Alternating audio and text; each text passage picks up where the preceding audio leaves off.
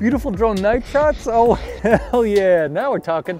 So as a drone cinematographer, I shoot almost entirely at golden hour and at night. So I put together my 5 most important tips for cleaner night shots with any flying camera. When you start to grasp these concepts, you're gonna really understand exposure and cinematography on a much deeper level. Oh, you guys are gonna love this. We're starting with an old industry trick used in Hollywood and professional photography you guys are gonna find very valuable. I was on a tiny island in Indonesia. I couldn't sleep, so I took a walk and I saw these seaweed farmers working under a full moon. The stunning color, the exotic sounds, the volcanoes in the background. I was mesmerized. I ran back and grabbed my drone. I put it up and the drone saw this. This is what my eyes saw, and this is what the drone saw. And if you try to brighten an underexposed image in editing, you get noise. I simply had to recreate that gorgeous moonlight scene I witnessed. It was a special moment also because I got to know the family of seaweed farmers and hear the story of their struggles. I ended up creating a video to help generate awareness and raise money for them. There's a link down below in the show notes if you want to check it out. So to create that stunning moonlight shot, I'll show you this time shift editing technique. Then we'll go to the 4 other great night drone tips coming up. You guys will find real value in this time shift editing technique. For example, when you're on vacation or just exploring out in nature, you find a beautiful scene, you would love to see it at night, but there's no street lights, no business signs to illuminate the shot. Now, I got inspired to explore this deeper by my favorite street photographer, Fan Ho. He doesn't use artificial lights, just ambient light for his perceived night shots.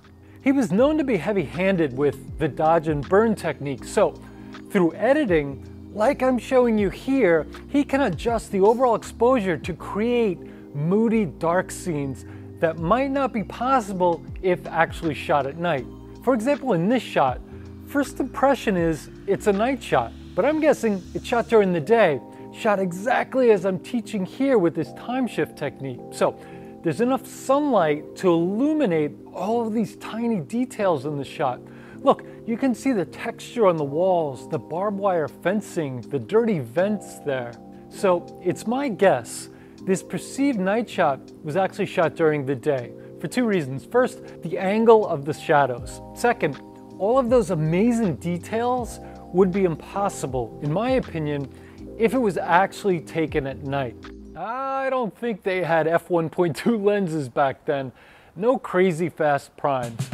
So this time shift concept is what I'm demonstrating in this first drone night shot tip. You do this time shift technique by filming when there's enough ambient natural light to illuminate the important details in the scene. It's kind of like a rim light in a studio. Editing step 1, increase the gamma to darken the overall image. The amount will vary depending on how much detail is remaining and your personal preference. Then we're going to cool the image to give that blue tone of blue hour into moonlight. You'll also want to experiment with pointing the camera down while recording these scenes, so the sun, the horizon, is not in the shot. Yeah, you don't want the sun in your night shot. That requires pre-planning for this effect while recording. So try it out. Turn golden hour into a romantic evening scene, or dusk into a moody night shot. And I have great news. You're now visualizing creative shots, planning the shot for the edit. So you are now officially thinking like a genuine cinematographer. Haha, now go practice. This is awesome. We're moving on, people. Now, a quick word from our sponsor that makes this channel possible. So last year, my bank account got wiped out. They didn't get a whole lot, I'll tell you that. But I have no idea if they also got my social security number or my other identity information. It doesn't feel good. And this crime is increasing every year around the world. So our sponsor is Aura. They actively monitor your bank accounts, credit files, social security number, driver's license, home title, all sensitive pieces of information for any signs of fraud, and it alerts you in real time. And does it for all members of your family. So your kids, your parents, grandparents, make sure everyone is safe. They have a free 14-day trial, so you can go through the setup process, meet your agent, see if it's right for you. There's a link down below to check it out. Thank you to the kind folks at Aura. The most important consideration with night drone shots is you don't want your scene to be underexposed, meaning too dark when recording. Because when you try to brighten it in editing, you get, yep. So you always want correct exposure, or a little too bright is okay. You can darken it in editing a little with no artifacts. Correct exposure is the thing to focus on for clean night shots. It's easy. Look at your exposure meter. It's that mm or EV number. You know, it's amazing how important that little number is and just how tiny it is on the screen. So 0 is correct exposure. All right, auto exposure. You know, I've always had great luck with auto exposure at night in my DJI drones. I did extensive testing for myself and I found that it does a really good job. For example, this is my Mini 2 at night in auto exposure. This is a very dark night shot and there is 0 noise. That is exceptional. I use auto exposure at night frequently. Don't be scared to use it. In fact, I encourage it because your chance of hitting something at night is greatly increased, especially if you're constantly monitoring your exposure and making adjustments to your settings. You're highly distracted. So using auto exposure, you can now focus 100% on not crashing and cinematography. But I know many guys think they're more professional if they use manual exposure, so let's look at the exposure triangle settings. If your flying camera has adjustable aperture, lucky dog, keep it wide open at night. Now ISO, you generally want to keep it as low as possible. I don't know what drone you have, so I can't give you an exact number to not exceed. Every drone is different. But start in your lowest ISO setting first. Then we're going to adjust the shutter speed. And if we need to, we'll go back and adjust the ISO. We'll lift it until we've got correct exposure. Now, shutter speed. You can go with a very low shutter speed at night because motion blur is generally much harder to notice.